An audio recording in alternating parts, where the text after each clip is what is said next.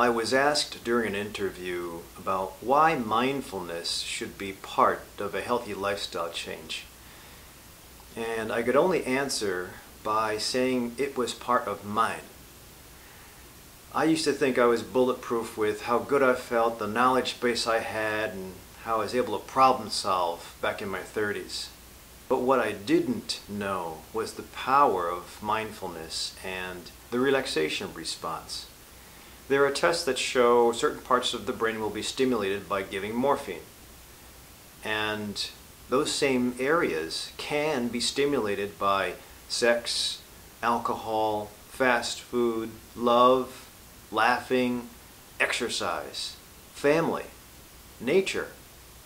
The good thing is that when we're young, we can sometimes reproduce that feeling and will want it. The brain has this built-in set point for the survival of the species to always give you a reward when you stimulate those parts of the brain.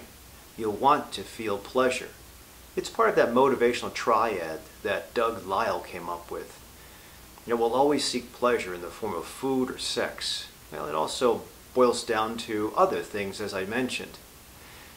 The problem is, as you get older and you're exposed to more fast food, more alcohol, maybe some drugs, it will sometimes give you a false sense of security. It'll stimulate those same areas, and you'll have that as your usual way to get pleasure or feel good. And the problem would be that if that's the only way you know to feel good, and you're inundated with stressors in life, challenges in life, as you get older, it always happens, then you'll always go back to those fast rewards to stimulate the same parts of the brain. That's what I thought. And then I was introduced to meditation, mindfulness. I went to a Harvard class that was put on at the Benson Henry Institute by Herb Benson. He came up with the relaxation response. Something that you can turn on with regular practice. If you're an athlete, a martial artist, a yoga practitioner, or a Tai Chi enthusiast, you'll know that this can be reproduced on a daily basis because you want to experience and get the reward center firing off 12 to 24 hours a day. Unfortunately, alcoholics can sometimes get that same reward center turned on, but they'll have to dive into alcohol, and that will cause side effects sooner or later. Liver toxicity, problems with dysfunctioning social interactions. Now, there's no downside with yoga, meditation, Tai Chi. There might be a downside with exercise. It depends. In fact, if you've ever seen during a cold Chicago snowfall, a guy with a headband, undershirt, pair of shorts and sneakers just running in the snow, and you look at him as you drive by, slipping and sliding, wondering what the heck is that guy doing? Well, it's because he's going after that reward center. He's had tracks burned into his brain to say he gets reward from running. That's why the sport of running is so addictive. If you've ever been lucky enough to go to a good yoga class, that's why you want to keep on going to yoga class. Now, there's practical reasons why you can't go to yoga class every day. Well, if you practice on your own and are able to stimulate that same reward center, then great. Yoga, Tai Chi, exercise takes time. Mindfulness and a meditation practice, all you need is a pillow, maybe a little bit of guided imagery, and quiet, and that's effortless. The problem I see my patients coming up with is a lot of people that have not been trained will feel very frustrated. And that's okay, it's normal. But if you concentrate on the frustration, then you're not practicing mindfulness, you're practicing frustration and self-ridicule and doubt, and that's not healthy either. So sometimes you have to be guided by an instructor on how to do things. Maybe a DVD, maybe an immersion class that goes on for a week to 2 weeks. That's how I learned. And that was one of the life-changing times for me, is going to the Chopra Center during the Seduction of Spirit conference. And that's when for 5 to 7 days you just are given meditation twice a day, you're given the science of why you meditate, you're with like-minded individuals, you're given great food. It's fantastic. And if you can go away from that still feeling good and practicing on your own for at least 21 to 30 days after you leave, usually the brain will burn in this neural tract. I'll explain that this way. Everybody knows when you exercise, you can get bigger muscles. When you exercise or you play a sport, you continue to do that one movement, whether it's a bench press, a squat, or a jump shot, or a foul shot, or a pitch. You keep on practicing and practicing and practicing because the muscle memory gets better. Before you know it, unconsciously you'll throw, you'll shoot, you'll lift without effort. And if it's without effort and has positive gains, you'll want to do it again. The same thing happens with the brain. It's called experience-dependent neuroplasticity.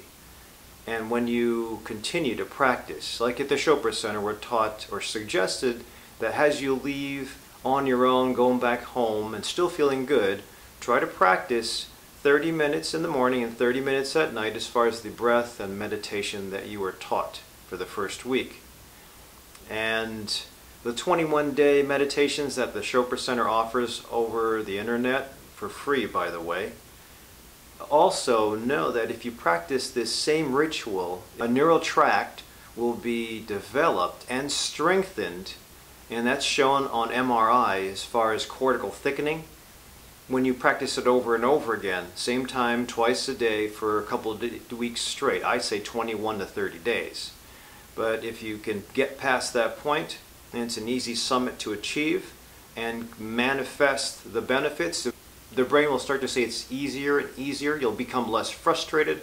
You'll be more focused on the benefits and the breath and or the meditation part than on the frustration, I can't do it part. Just like the exercise, as you continue to exercise with or without a trainer, you'll find that you can go through the weights faster. You'll be able to lift more weights, you'll be able to run faster, you'll be able to run longer because of continued practice. Same thing with that tract of the brain that you keep on reproducing all the time. This is where today's science is fantastic. We know that with fight or fear, there's a little area of the brain called the amygdala. The amygdala, which is an almond-shaped area of the brain, is responsible to turn on with fear. And if it does get turned on, it's like an alarm system. It stimulates the hypothalamus. The hypothalamus turns on the adrenal cortex, and you produce all these stress hormones: cortisol, norepinephrine, epinephrine, adrenaline. And you'll probably remember those in fight or flight. Usually you will either fight or flee, and then hopefully the stressor is over. The problem we'll find is, like in post-traumatic stress disorder, sometimes the amygdala will take a little bit longer to reset. And the longer it stays stimulated, whether the fear reason is there or not, the longer the hypothalamus and the adrenal cortex continue to stimulate and secrete these fight or flight hormones. And that's sometimes what is theorized as being why people with post-traumatic stress disorder, even though the stimulus isn't there, they're out of the war, they're out of the bad relationship, they'll still have a reminder of the relationship, and they'll turn on the same exact experience as when they were first exposed. That part of the cortex becomes thickened. Meditation usually will show that the amygdala will reset faster. Studies by Richie Davidson will show that the amygdala resets faster with people who practice some form of mindfulness. And that's why it's so important for our vets coming back from wars to be given this opportunity to practice mindfulness. The easiest way or access for most individuals is yoga. The only problem is sometimes the hybrid yogas that are out there don't necessarily practice mindfulness or breath. They'll focus more on the pose or the flow of the poses. And you might dive into and get the reward, but again, it's a little different depending on which form of yoga. Ultimately, the ancient exercises or the ancient cultures have their ways of doing things. But if you don't have that opportunity around you, then you will have to rely on a coach of some sort, whether it's a live coach, a YouTube coach, or a DVD coach. But still, it'll probably take going through a variety of different coaches to learn what works best for you. There's different forms of mindfulness. I think what Andy Weil taught me as far as breath is easy. It's also taught by John Kabat-Zinn. There's also loving kindness. There's different ones that are performed by monks, depending on what part of the world you belong to. So it takes a little bit more than just one attempt in saying, I'm frustrated, I can't do it, it's not for me. You have to keep on chipping away at the iceberg.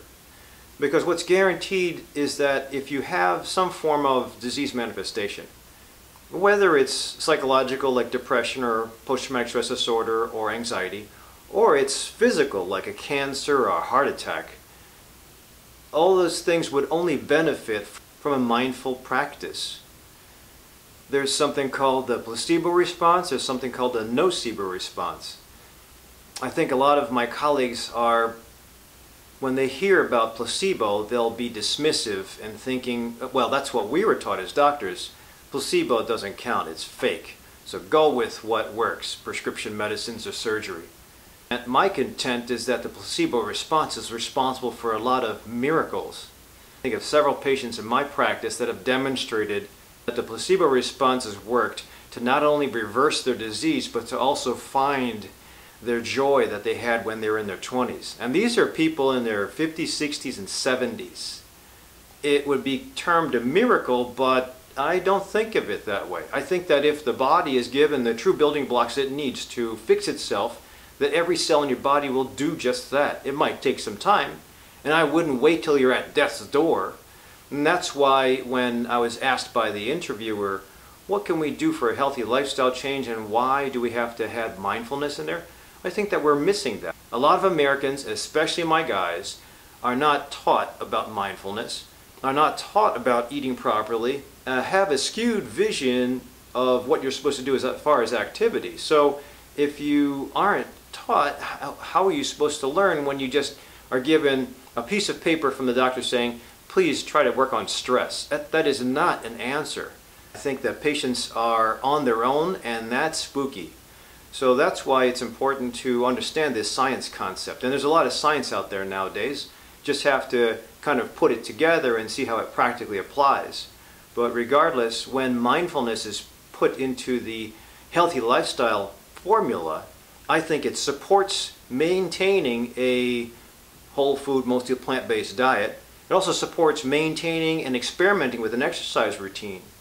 In a lot of studies, going back to the way the brain develops, meditation has been shown within 4 months to change the way the brain looks like on an MRI.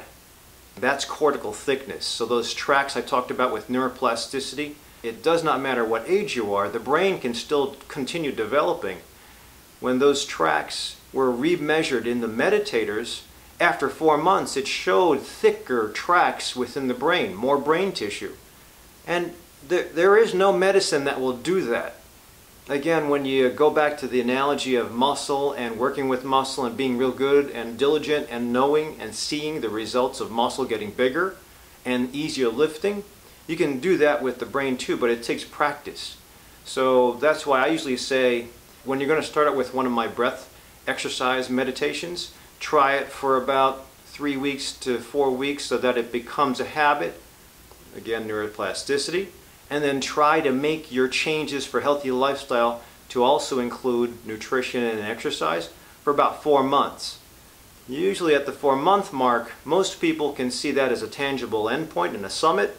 And again, with what shows up on the MRIs of new meditators being given good guidance, yes, you will develop more brain tissue. So if you can maintain it, you can see it, you can feel it, then the likelihood is you'll be able to sustain it. With all the distractions that we have in daily life, whether they're little stressors or just distractions throughout the day, the brain gets a lot of noise. It's supposed to process all this stuff, everything that's going on around you, all at the same time. The scientific proof of meditation and its benefit are in the form of something that Richie Davidson calls gamma oscillations. He found that there's actually a high frequency response that meditators go through in the frontal cortex, that's the front of the brain, that non-meditators don't go through. He talks about this phase lock that you can go through if you continue practicing meditation. With all the noise that you'll have in a brain, if you have a really set meditation practice, you'll have a dominant amount of gamma oscillations, When you have gamma oscillations always occurring throughout the frontal cortex of the brain, if other noise from your distractions throughout the day come in, the noise actually also matches the gamma oscillation, so the noise does not become a bothersome problem. If you have no practice and you get hit by wave after wave of distraction, then you'll have all of these waves and distorted thinking. You'll have a lot of frustration because the brain's trying to process all this stuff, and then with frustration it processes it poorly, because when you let background noise become louder in this mishmash of electricity that's bouncing around the brain while you're trying to take on more tasks, do more things, problem solve, it just becomes very frustrating. And with that, again, the stress response is turned on. You can see this bad cycle of events when all I ask is just to indulge me in some form of practice so that you get that gamma oscillation going, so that you become bulletproof to all the other things that are becoming your way. One thing I guarantee to all my patients, even the athletes, we all age. When you age, disease comes fast. I call it the mountain of disease. Actually, the mountain of death will come. Now, hopefully you can postpone it, but for some of my patients that don't practice a healthy lifestyle, you're bringing it closer to you at a fast rate. And the bad thing is, nowadays with all this cool science that I just mentioned, you'll also have the science of life support. So with all medicines, pills, surgeries, you might have that mountain come close, but with great science, we'll keep you alive. We'll keep you alive as a vegetable. And that, imagine that. You save up all your life for retirement, you don't exercise, you postpone all that stuff, you don't love, and then suddenly retirement comes and you're using all that money and investing all that time to take care of your medical expense. As doctors, we're not taught nutrition, and we're really not taught mindfulness. So it really takes a doctor who has practiced that to teach you properly. If you can't get it from your doctor, then you have to seek out other ways. And there's a lot of great people out there, great sources. You just have to be on a journey to search for those connections.